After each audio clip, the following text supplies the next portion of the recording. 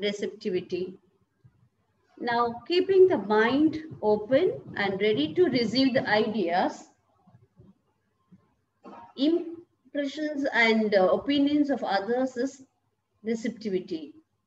Generally, this quality is rare with majority of people because of ego, short-sightedness, or preconceptions.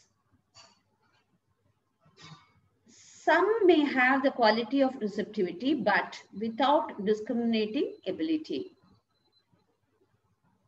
See, generally, we like to share what we thought. We never pay attention to others, what they are trying to say. So that quality is more important here.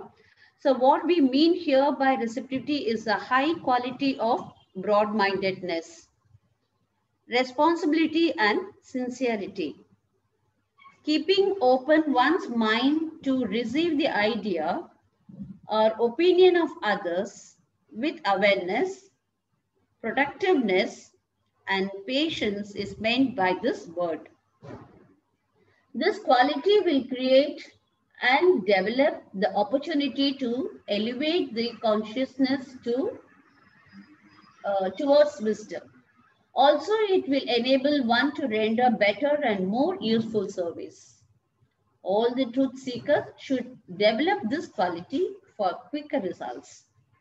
Sky practice gradually develops this valuable quality automatically. Therefore, the quality of receptivity is considered as one of the valuable benefits.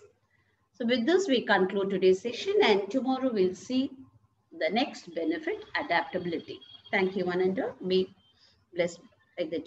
You are nicely explained about receptivity. Anybody have any doubt about this?